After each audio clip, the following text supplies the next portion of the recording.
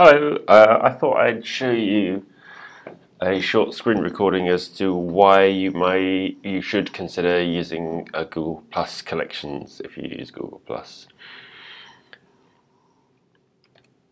So I'll navigate to Google Plus. Boop, boop. There you go. You see the landing experience for Google Plus is promoted collections. So there's one reason why you should use collections. Obviously, your content can't get featured in this way unless you're adding it to collections. So that's one reason. I run various pages. One of them is the Ford Europe page, and if you do a search, for example, for Ford,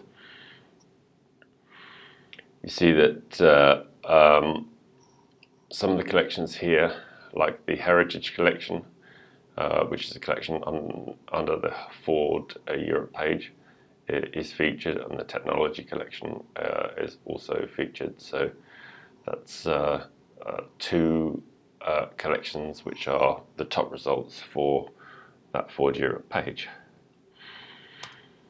If you then narrow the search term down to model, for example, you see here that all four of the collections that are listed in the top four slots are collections from the Ford Europe page. So this is really advantageous. It's great exposure for your content if you're adding it to collections.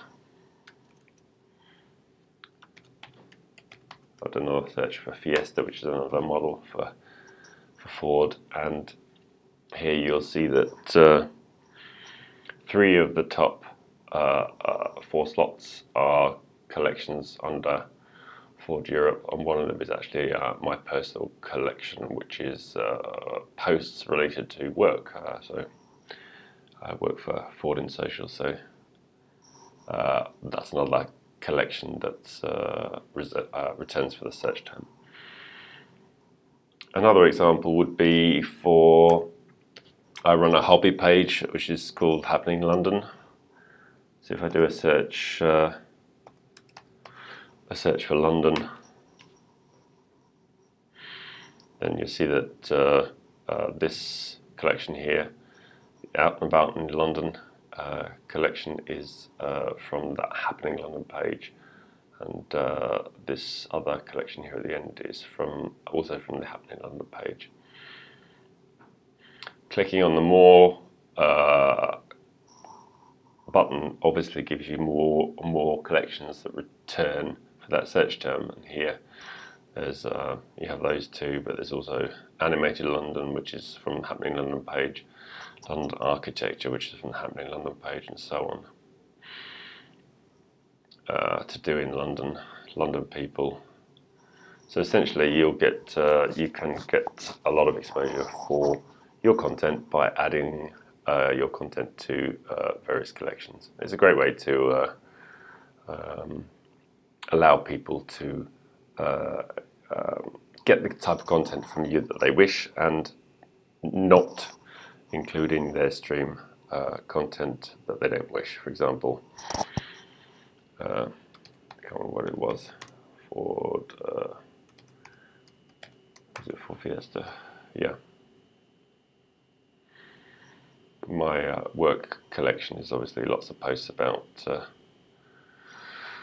Ford, but my other collections, my other public collections, are around things like social media and various other collections. So sort your content into different collections, and it can be a great way to give that content increased exposure across Google+. So I hope that's helpful. If you have any questions related to collections, then I've done a couple of articles which I'll include in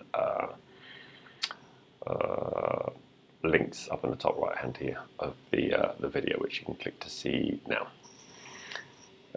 If you have any questions, then you can comment on the video, or you can leave comments on any of the articles that I've included links to. Thanks, I hope that helps. Bye.